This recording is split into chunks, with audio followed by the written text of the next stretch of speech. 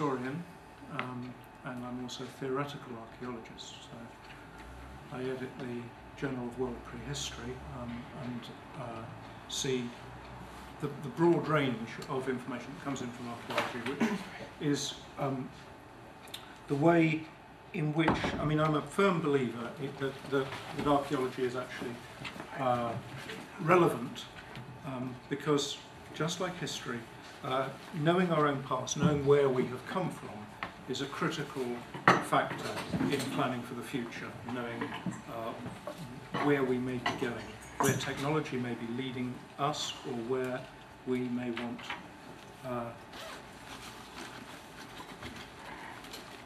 to be led, and what we want to develop with it. Now, there are really two, I want to begin, I suppose, talking about two different sides to what it is to be human: biology and culture. And this is, I suppose, we're going to spend a little time looking at this because this is the data for cranial enlargement. On this scale here, you can see brain size in millilitres. Obviously, it doesn't tell you anything about brain organisation. And here on the log scale at the bottom, we can see 10 million years ago, 1 million years ago, 100,000 years ago, 10,000 years ago. And what we can see over here is a small hominin. That's the word we use nowadays for a bipedal ape, something walking on two legs, probably at this stage not a so-called committed terrestrial biped, but swinging in the trees, doing a bit of brachiating, going up into the trees at night, but also walking around. That one there, Sahelanthropus chadensis, is one of a couple known from about between 4.8 and about 6 million years ago. The other one is Ardipithecus ramidus, which we'll look at later.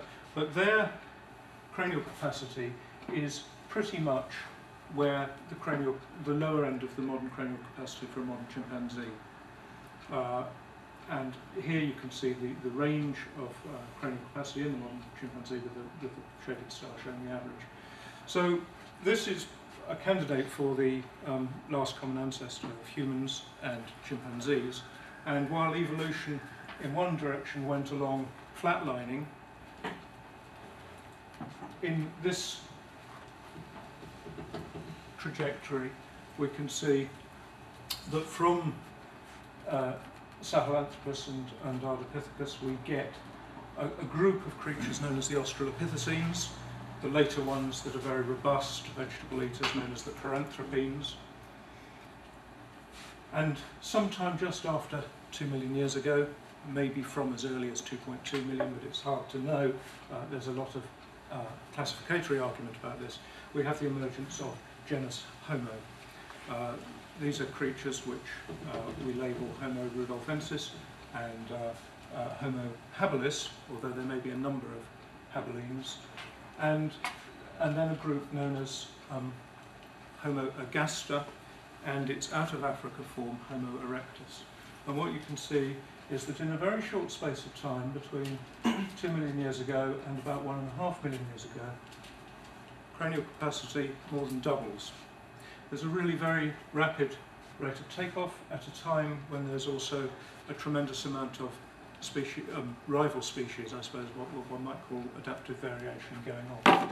And so before 1 million years ago, we have creatures with cranial capacities which actually match the modern global human average, which is a little lower than you'll find in many older medical books, which were just looking at European white and often male populations. But if you graph the whole averages, you'll find that we're just a little over 1,200 mils. And you'll also notice an interesting trend, possibly in cranial size reduction, which I'm going in the last 30,000 years, which I'm going to talk about later. But in parallel with that development is also the development of technology. And as archaeologists, we see that predominantly in the hard stuff, the things that will survive 1 million years, 100,000 years, 10,000 years very easily, and those are typically what we call lithics, the stone tools. And these come in various varieties, and there are different ways of classifying them, but one of the standard ways is to look at them in terms of 5 modes. I'm not going to go into the technical details of that, but you begin with things called Alderman choppers and end up with things called microliths. And they represent ever more efficient ways of getting cutting edge out of a particular weight of lithic, of particularly flint, chert and other stones are used as well, and I'll talk a little more about that later. But essentially we can see the first chipstone tools actually come into use around about here. So they are actually already in use among the Australopithecines, and as we'll see, since my book's been published, there's been some new evidence published in, new data published in Nature, showing the use of stones, unmodified stones, for smashing meat, bones up, even earlier, pushing towards 3.5 million years ago. So we've got a biological evolution, particularly this process of encephalization that makes us smart, and next to it we've got a process of technological evolution, in inverted commas, let's call it technological development. And the two things, it's obviously tempting and in fact necessary to put these two things together and view them in relation to one another.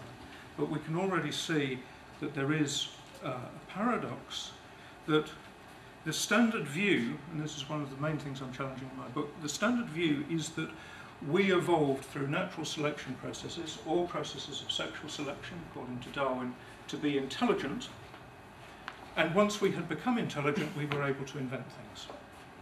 So the standard view is biology followed by technology.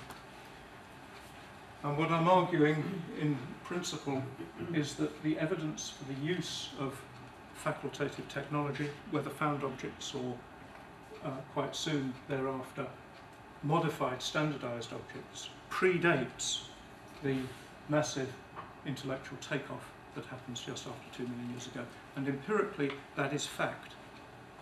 Some archaeologists, respected colleagues and friends of mine, Timewatch, for example, who's a paleoanthropologist, is still holding out for some big-brained creature to turn up at 2.6 million years ago to account for the chipstone tool technology. And I don't think that's necessary. Of course, science being what it is, I might have to come and eat humble pie if you invite me back in January, David. We know, I don't know what this season's excavations in East Africa will be turning up. And of course, we're open to new data all the time. But this pattern of, in a sense, seeing the two things together, technology and biological evolution, is as I say, it's very tempting. It's necessary, but it can lead us into all sorts of trouble. This is an image that may be very familiar to many of you here from Ray Kurzweil's book about the singularity, in which we can see him graphing biological evolution and human technology along the same, on the same scale.